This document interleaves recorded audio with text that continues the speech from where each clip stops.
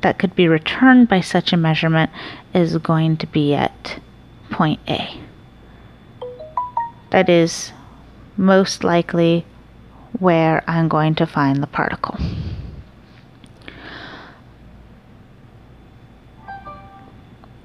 It's just a straight out direct literal interpretation of the graph of the probability density function.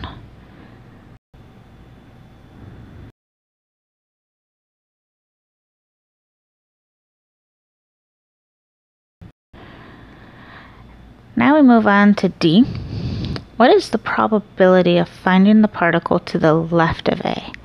So the very, very first time I did this, I messed up and I did it all to the right. So hopefully I won't do that one again. To the left of A means between 0 and A. So that means I can map up the probability just by integrating the probability density function only from 0 to A. Now I know, and that's going to, there we go. Well, specifically, it's going to be that function times its complex conjugate. So yes, I will get a positive number here. So that's 0 to A dx 3 over b x a squared. Or I could go ahead and write that. Let's just pull those constants out. 3 over b a squared. And then I just have the integral over x of x squared. So my probability of finding it between, like, to the left of A is just going to be 3 over ba squared. And then the integral of that guy is going to just be x cubed over 3. So I get a cubed over 3. Left with my probability to find it to the left of A is just A over B. So looking at the literal interpretation of that, what is the probability to find it to the left of A? To get that number, which we normalized before, I'm literally just taking the area of the probability density curve from 0 to A. Now let's look at these limiting cases, because these tell us quite a bit if we were on the right track. Now, if B were equal to A, that would mean that my wave function only exists between 0 and B. We know from the fact that we had to normalize it that it must be between 0 and B. So what that means is that I have to have a 100% probability of finding my particle between 0 and A, because that's the only place where my particle exists. So if B equal to A, I should have 100% probability. I'm going to plug in A for B, and I get A divided by A, and I get 100% probability. So we're happy. Our other limiting case is, what if B equals 2 times A? So what that would mean is that this length here would be equal to this length here. This is a parabola. This is a parabola. So that means that those two areas underneath those curves have to be equal to each other if this condition is true. So if I have a probability of finding the particle on to the left of A, I should have an equal probability of finding it to the right of A if this condition is met, meaning I should have a 50% probability. So I'm going to go ahead and plug that in. Instead of writing B, I'm going to write 2 over A. My A's cancel, and I get 1/2, or 50% probability. So again, we are happy. So there we go for D.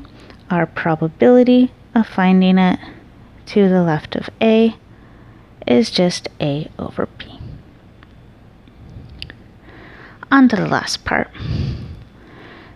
For the last part, we are going to be finding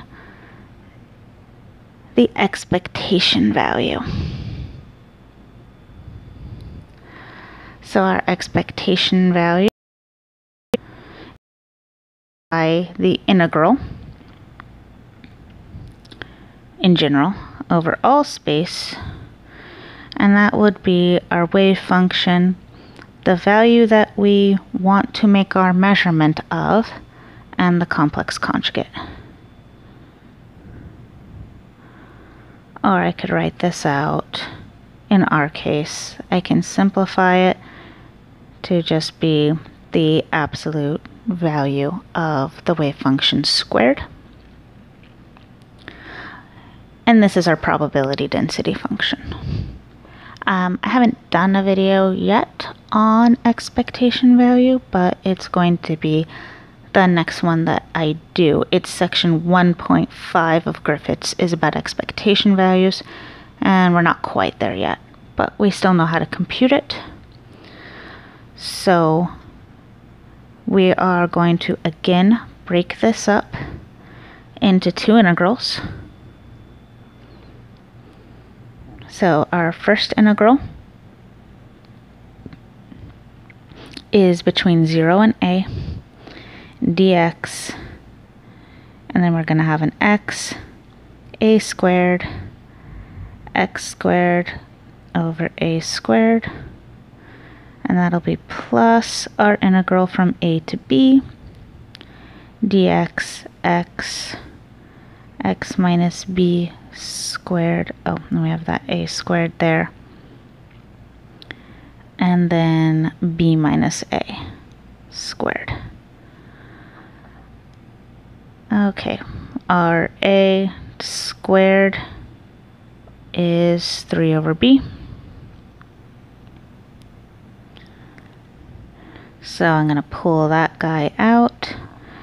And now I'm pretty much just flat out too lazy to like simplify this as much as it could be simplified. So like this squared, and all I'm left with is this integral from 0 to a.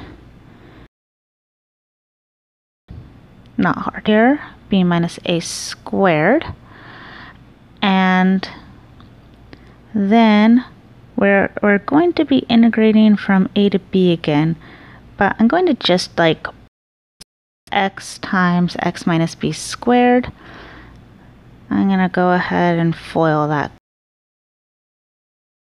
plus b squared minus a to b, then that guy's just a constant. Oh, x. Okay, and then that ends. So instead of doing anything like too fancy, I just parsed it all out, which it could be simplified later if I wasn't so lazy. So now we go ahead and we integrate x to the third. That's just going to end up being x to the fourth over 4 from 0 to a, and then that'll be plus this guy, and then this one is the same integral, so that's going to be x to the fourth. Oh, I didn't need the minus sign there yet, I sort of jumped the gun on that.